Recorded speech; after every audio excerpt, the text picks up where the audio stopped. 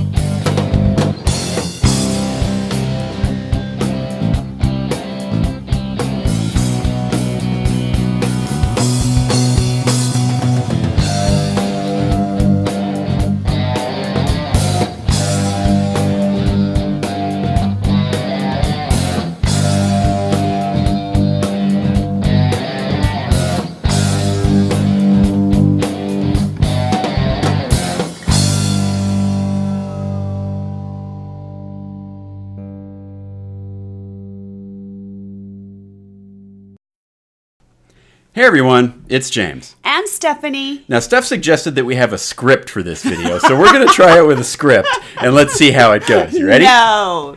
We just got back from Moab and Arches National Park, and we had a great time, and we put together this little video of exploring the park. All right, you said you were going to try this time.